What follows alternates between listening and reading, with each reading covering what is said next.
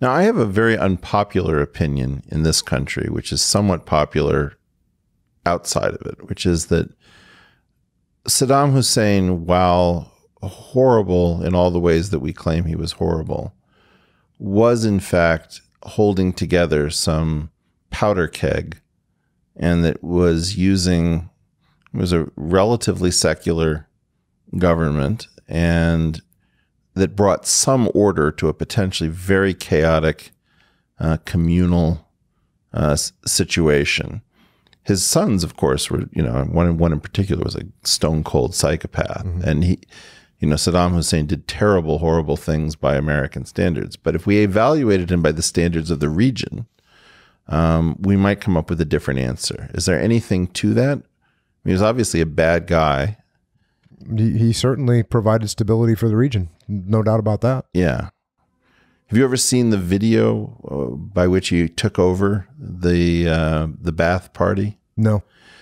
So he shows up on stage smoking a cigar, and he says, "We have a special guest today." And this guy comes to the microphone and starts saying, "I've plotted against Saddam, and I'm here to read the names of my co-conspirators." And you see panic take over in the audience, and names are called and people are led out of the auditorium. And people start to understand that everyone who's led out is going to be killed. Yep. And so they start screaming like, "Long live Saddam, we love Saddam," in order to save their own lives.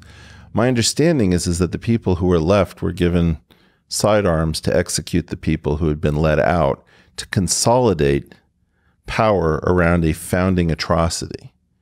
To me, that's an example of this message violence concept, that for people who don't speak other languages, violence and even sadistic language is their poetry. And there's poetry in which our fighters who are doing the right thing and are on the side, the side of the angels, are engaging in brutal poetry, and the other side is engaging in some sort of very disturbing art form. Is there a way of looking at this that's profitable, that people who have not been in battle can understand about how these messages are used to hold together societies that are dangerous and fragile? Well, as you pointed out, I mean, all human beings have a guttural reaction to violence. And violence is a language that every single human being understands. You were asking me earlier what languages I speak, and I said English. And you said you didn't learn any Arabic, and I said, well, I learned enough to say, get down, show me your hands. But when I would speak those words in Arabic to, if we enter a building, enter a home, and there's, a military age male, and I'd be speaking to him in Arabic, he didn't even understand that I was even trying to speak Arabic. A, because my Arabic's bad, and B, because it's just, he's not expecting that. And so they don't respond. Very seldom would I have, until we get them to calm down a little bit, then I could maybe speak a little bit of Arabic to them. But in that initial moment of terror, they don't understand what you're saying. They're not ready to hear it. But when you have somebody that is resistant, clearly resistant, there is some nonverbal communication that you can do that is violence, and they will understand it, and the other people that see it will understand it. So there's no doubt that violence is a method of communicating with people, a message stronger than words in many cases. And people like Saddam, people like ISIS, they'll absolutely use that to the best of their ability. And then they'll exploit when things happen. One of the horrible strategic losses or strategic setbacks we had in the Iraq War was the abuses that went on at the Abu Ghraib prison, because now we had photographs of these Americans with doing things that looked like extreme torture to the prisoners there, and the Al-Qaeda elements just absolutely took those and ran with them to fuel that insurgency. And it did a great job of fueling that insurgency. So you have to be very, very careful about the way you treat your enemy, because if you mistreat the enemy, then the enemy will use that as propaganda, and they would do that on purpose. They would love nothing more than for you to accidentally kill a kid, or drop a bomb on a mosque, or drop a bomb. They absolutely would love that. And so we had to do everything in our power to prevent those things from happening, because the negative strategic impact was phenomenal when events like that occurred. Did you watch the video of the Jordanian pilot who was executed by ISIS? Yes. Yeah. So a lot of people stateside did not watch that video. And one of the things that I found very interesting about it was that it had a point that was disguised by our unwillingness to watch the video. Now, maybe it's important that ISIS not be allowed to communicate its point, but the point was, you were up there in the skies meting out very particular forms of death, in particular incinerating people and burying them in rubble. And our aim in this video is to subject a captured pilot to the exact form of death that you are dispensing from the skies. And so you're normally not here to see this. Let this be your death. And, it was cinematically beyond belief. It was shot to be gorgeous and to be repugnant and sickening.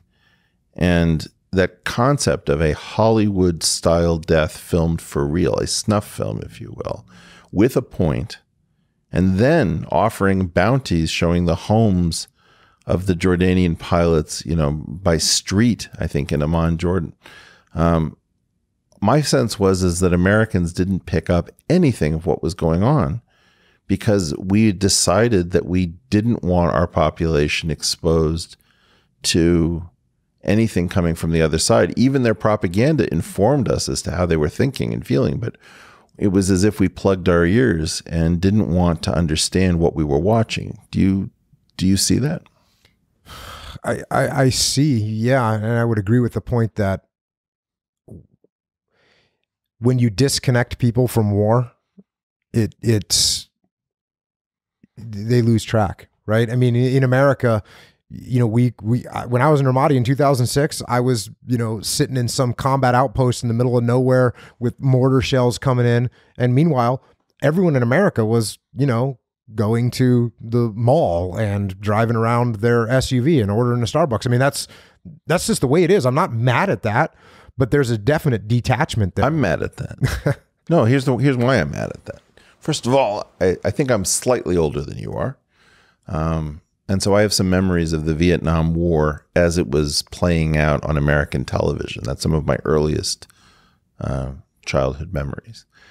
And let me say this, it was spectacularly gruesome. What we saw on the TV during that period of time, I believe that my parents turned off the TV when it showed an image of a GI's head on a pike. And it was just like, okay, this is too much.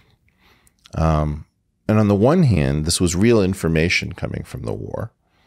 And on the other hand, it was propaganda. It was meant to strike fear in our hearts. There was a self-hatred that was playing out just as there was concern about the excesses of American kids being turned loose in a jungle with too little discipline and supervision. I mean, there was so much happening in Vietnam, which was hard to pull apart. And what I found is that after that war, we never went into a conflict the same way again. The embedded journalists didn't seem to want to report in the same way that a non-embedded journalist did. And there's a need that we have to be able to go to war without constantly second-guessing ourselves and putting our own troops in harm's way and not working through all of our psychological nonsense when we have people who are definitely at risk in doing our work as the military.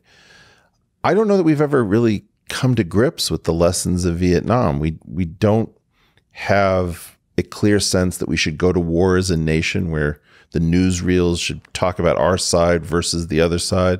We don't know how to do this. Do you have a sense that, like my sense is that Vietnam really broke something in terms of our ability to go to war?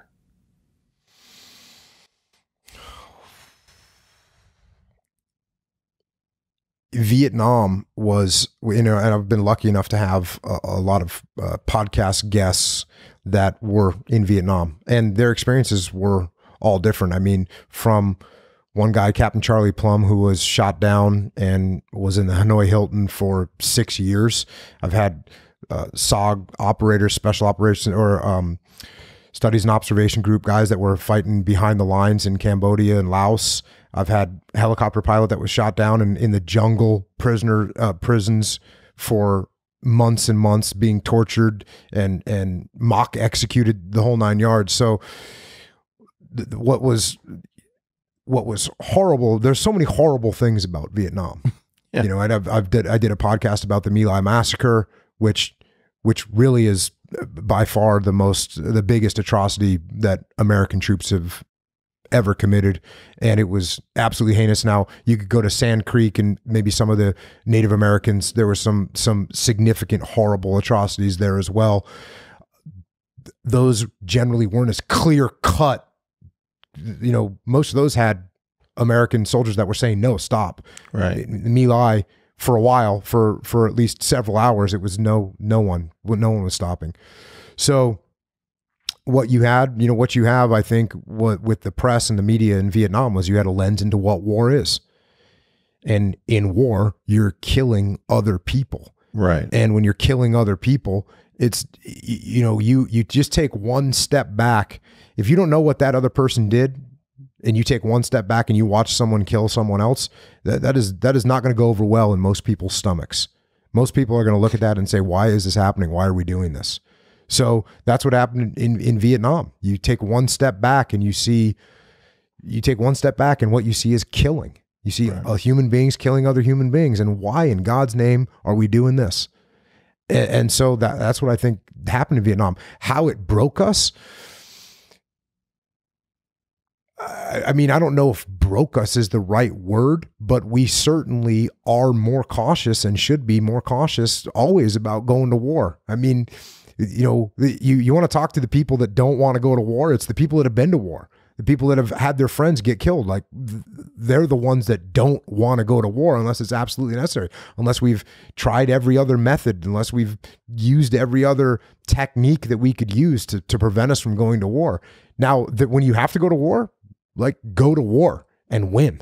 That's my attitude. We don't want to go to war at all. If we have to go and win as quick as you can. Use whatever means necessary to achieve a quick, dominant victory.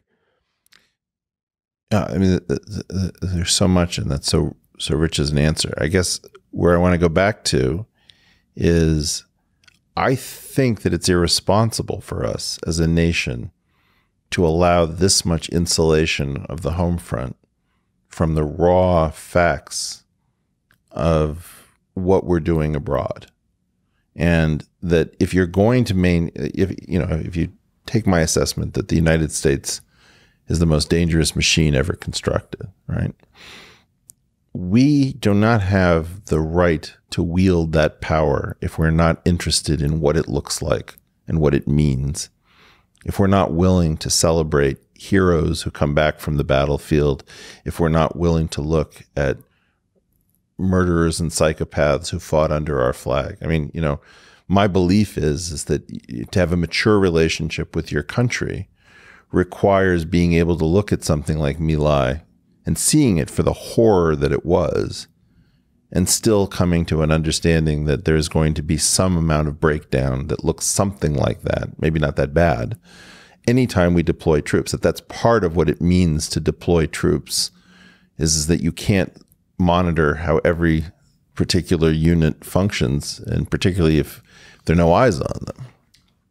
One of the things that I've said before is that if you go to war, you have to be willing, you have to have the will for the following two things to happen. Number one is you have to have the will to kill. And when I say kill, I'm not just talking about killing your enemy, because although you'll try and kill your enemy, you will absolutely have collateral damage in war, and innocent people are going to die. And if you think that you can pull off a war without killing innocent people, you're wrong. So you have to be willing to do that. You have to make sure that the cause, the reason, the why behind why you're going to war. You need to make sure that you understand that you will kill innocent people, and you have to be willing to do that. Even if you net save innocent lives, there will always be innocent casualties. There will absolutely be innocent casualties. And the other will that you have to have is you have to have the will to die. And that is that no matter how surgical you are, no matter how good your weapons are, no matter how good your technology is, when you go to war, you will have young American men and women being killed in horrible ways, way too young, over and over and over again. And if you're not ready for those two things, then you need to stop and think about what you're actually doing. Yeah.